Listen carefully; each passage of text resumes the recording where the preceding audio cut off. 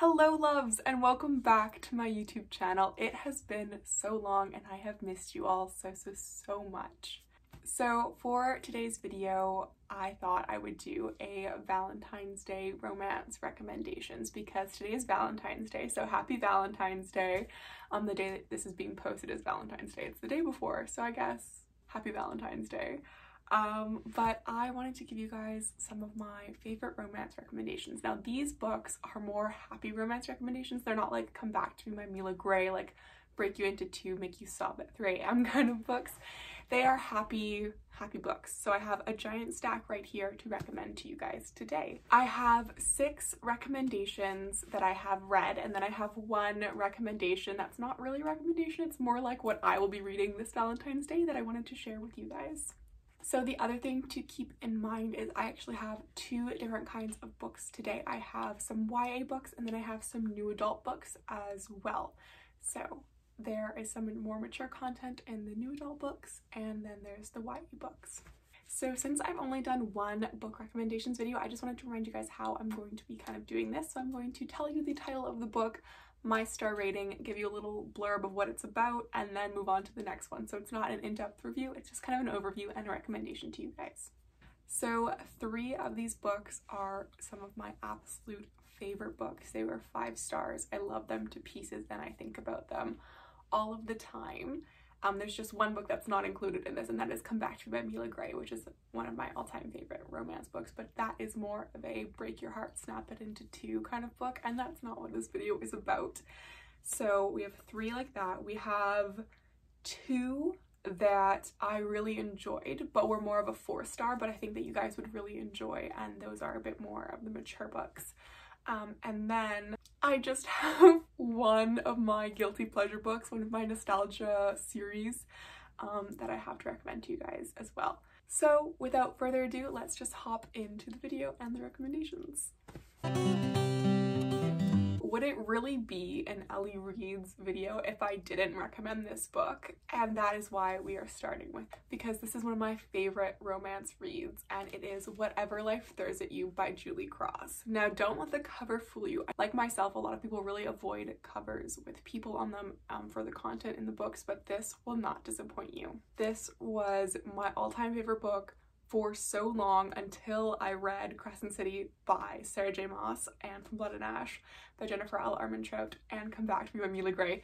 Those are like my top 4 favorite books, and this one is included in that top 4, but it is so good. So in this book, our main character, Annie Lucas, starts off with a move so that her dad can coach the Kansas City Royals. When they move, she has to make a bunch of different new friends, and she just has to adapt to a different lifestyle of being the coach's daughter. Once she is the coach's daughter, she ends up meeting Jason Brody, who is the irresistible playboy young rookie. So this is a forbidden romance between Annie and Jason, and it is so sweet, so tender and loving. It is just a beautiful kind of first love forbidden romance, and it is one of my all-time favorites. So another thing about this book is it is a sports romance. Obviously it's baseball. Her dad is the new pitching coach, and Jason is the star pitcher. So there is a sports romance, but it doesn't play a huge factor in the sense that you don't have to understand baseball in order to really enjoy this book. Jason Brody is like the communication king. He is so gorgeous, and he was my favorite book boyfriend before I read some of my other favorite books. So he is just amazing, and I love this book with all of my heart. It was a beautiful 5 stars, and I would do anything to read this book again for the first time. My next Valentine's Day romance read recommendation is Get a Life, Chloe Brown by Talia Hubert. So this book follows Chloe and Red. It is a split perspective, and it is so fun and so sweet. This book is about Miss Chloe Brown, and she hates Red. Now Red doesn't know what he ever did, but Chloe just hates Red. Chloe also moves out of her family's house and into an apartment on her own. Now this is a really big step for Chloe because she has a chronic illness, and it makes everyday life just a little bit more difficult. And she decides that she's going to take back her life from the chronic illness and create the Get a Life Chloe Brown list. This list has a bunch of different tasks, from going camping to going out on a night on the town. Is that the expression? And it is so sweet. However, because Chloe has been kind of sheltered in her life with living with her parents, and this is her first time moving out, she needs a teacher. She needs someone to guide her through her endeavors. She doesn't know where to start with this list, and that is where Red comes in.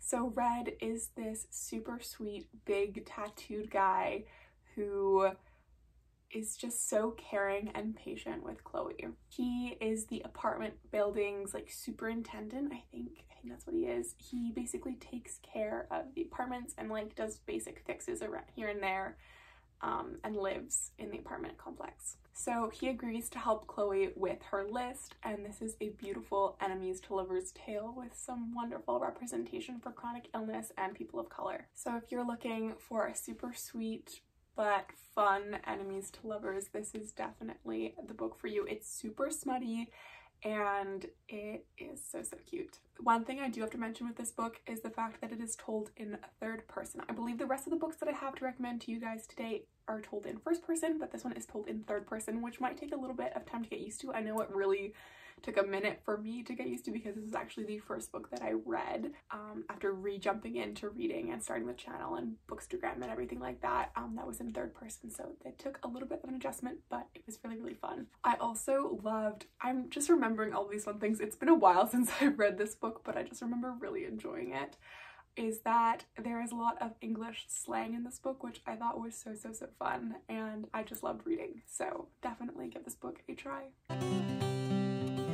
So I think you'll find that there's a bit of a common theme with the books that I read. It's forbidden romance and enemies to lovers, and that's pretty much all of the books that I have to recommend to you guys today. So hopefully you guys like that theme trope as well. If not, I'm sure that there will be videos in the future that focus on different tropes, but these are the ones that I love. These are my favorite ones. These are the ones that I would read myself on Valentine's Day, so they're the ones that I wanted to share with you guys, which brings me to my next recommendation, which is Alex Approximately by Jen Bennett. Now this book is one of those books that lives in my head all of the time, but it wasn't an immediate favorite, if that makes sense. Like, it was a book that when I read it, I was like, I love this, but I didn't realize how much I truly loved it. So it is a Enemies to Lovers You've Got Mail retelling. Now, I didn't know it was a retelling, and I can now see why it is a retelling, because the premise is basically the same, but I didn't immediately recognize it, and had I known it was a retelling, I probably wouldn't have picked it up, because I hate retellings.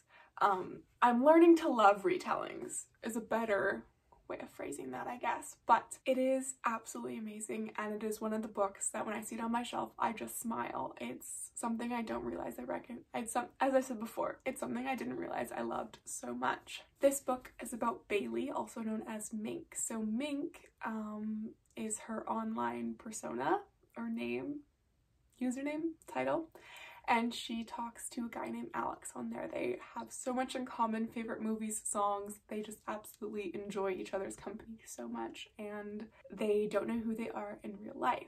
And then Bailey's parents are divorced, and for the summer she ends up going to live with her dad, who coincidentally lives in the same town as Alex. Now, instead of telling Alex that she was going to live in his hometown, she decides that she's going to embark on the journey to try to find him herself. Whilst trying to find Alex, she has to get a job at the local museum, and she meets Porter Roth. Now, she absolutely despises Porter. Porter is this tall, gorgeous, like irritatingly charming surfer, and he is just gets under her skin, and she hates him. But little does she know that Porter Roth is actually Alex. So the person that she loves talking to online as Mink is the person that she hates in real life as Bailey. And before you guys come for me saying that it is a spoiler, it says on the back that Porter is Alex. So it is so good. So I would definitely recommend this. And if I wasn't reading the book that I am reading this Valentine's Day, I would definitely be reading this book. Now this book is a book that is so nostalgic for me, and I love it a lot. I have read it all the way through twice. but I have read 3/4 of it through like 6 times. I get to where the problem occurs and I say, I need to be happy, so I don't read it. But it is one of my all-time favorites. Now, it's one of those books that is showing its love. I dragged it back and forth from school for years, but I love it a lot. So it is My Life Next Door by Huntley Fitzpatrick. Wow, it looks really good on camera. In real life, like, she's been through it. Now, this is the ultimate first love story. Now, Alex approximately was so cute and so tender in first love, and so was Whatever Life There Is at You by Julie Cross. Those ones were so cute, so tender, first love, gorgeous. This one, it's just that times 10. It's that times 10. So this is about our main character, Samantha. I never know the characters' names. I love them so much. Then they live in my heart, but their names always escape me when I go to film. But Samantha, and she is the daughter of a politician, and her life is modern. It's clean, it's cut, it's no complicated. She has a job, she does swimming, she gets good grades. She's like the perfect child, and her mom holds her to that. Their life, again, it's clean, it's sleek, it's modern, it's uncomplicated, it's kind of boring. And her next door neighbors are the Garretts, and they are just that beautiful, big, bustling, loud family with a million kids. Their yard is just splayed full of toys. I think that's like the correct expression. It's just filled with toys. It's loud, it's giggly, and it is just the life. Polar opposite life to Samantha's. It's just night and day. And she is just so intrigued by the Garretts. So Samantha often finds herself kind of watching the Garretts, enthralled with their life. It's kind of like watching Good Luck Charlie. Like, it's just this happy big family. And one night, her and Jace meet. It is a forbidden romance between Samantha and Jace. And it is so nice. And it's so beautiful and it's so sweet. It really, I don't know what else to say. Like, it's just this really sweet contemporary romance of first love.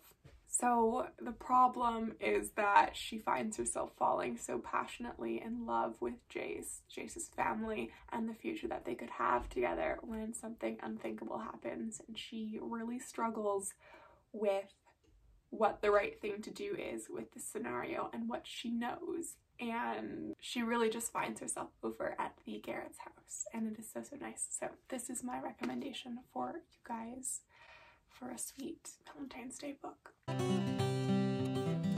The next 2 recommendations that I have for you are just kind of like fun recommendations, and the last one isn't actually a recommendation because it's what I will be reading this Valentine's Day, and I haven't read it yet, so I can't really recommend it to you guys. I can just inform you on what I'm reading. So the last book that I'm recommending is the first in a series. So these are all standalones, but this one is the first in the series. Get a Life Chloe Brown is part of a trilogy, but it follows each of the different Brown sisters, so it can be read as a standalone too.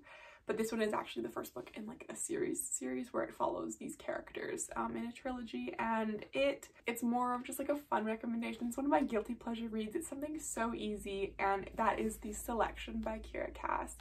Now this book just has such a special place in my heart, for it is the first book that I ever read that made me fall in love with reading. It is the first book that I read that made me re-fall in love with reading and start this channel and really just discover my passion for all of these different genres and characters and worlds and series and authors. So I had to recommend it as just an easy, fun, quick romance that you guys can read this Valentine's Day, because it has done so much for me in my reading life that I just had to recommend it to you guys. It is basically the best way that I can explain it, and the way that I thought was just me explaining it, but like it's a really popular way to explain it, is it is the Royal Bachelor on steroids, basically. So a girl, her name is America, and she unwillingly enters to become the next princess of Aaliyah. That's how I say it. I'm not sure how you say the actual place's name. I think it's Aaliyah. And she ends up being one of the selected, and she meets Prince Max, and she's on the Royal Bachelor. It's about her coming to terms with the life that she could have, and her trying to figure out if this is a life that she even wants, because again, she didn't enter the selection with her own will and her own choice. She was kind of bribed and persuaded into entering it. So it is so fun, and America is just such a spitfire, so this is something that I would recommend. It's just easy, it's fun, and it holds a special place in my heart. Alright, so the last book that I'm going to be talking about, or attempt to talk about, is You Had Me at Hola by Alexis Daria. Now this is my personal Valentine's Day read, so I have not read it myself. I don't really know what it's about other than what's on the back of the book and what I've heard through the Bookstagram community. Now this book is about Jasmine, and she has a very, very public, messy breakup, and Ashton, who's our love interest, I believe I'm right in saying, he just got killed off of his last telenovela, so he is trying to transition from telenovelas to the American screen and American audience and improve his career that way. Now the two end up having a really unfortunate meeting apparently, and I guess they don't like each other, they don't get along. It was really awkward. I'm not quite too sure, and they decide that they need to practice on their chemistry and get to know each other in order to play convincing characters that are in love on the show that they are casted on. And through these like rehearsals and practices and getting to know each other, their on-screen performance really blossoms and improves. However, it says that the media spotlight on Jasmine soon threatens to destroy her new image and expose Ashton for his most closely guarded secret. So I don't know too much about this book, obviously, because I haven't read it, but I just wanted to share with you guys on what I would be reading this Valentine's Day. So I'm super excited. I've heard some really good things, and I'm also hoping that it is a little bit like Jane the Virgin in the sense of like the drama and like the fun, because I loved Jane the Virgin. I heard some other people comparing it, so I'm hoping that it's a little bit similar. Obviously different premise, you know, Jane the Virgin isn't a telenovela star, but I'm excited. Oh my gosh, that was a lot of books, that was a lot of talking, and that was a lot of me rambling and making mistakes and horribly describing some of my most favorite romance books. If you have liked any of these recommendations, please give this video a big thumbs up, subscribe to my channel, as I will be posting on a regular basis. It won't be 5 months again, I promise you that, but I don't know when I'll be back with another video. All I know is that I love filming for you guys, and I had so much fun filming today. So this is a mammoth stack of book recommendations that I recommend with all of my heart. I hope you guys enjoyed this video. Let me know in the comments below what you guys are reading this Valentine's Day, or any of your favorite romance books, because I'm on the lookout for more, as it is my favorite genre to read. So I love you guys all so much. Thanks so much for watching. Bye.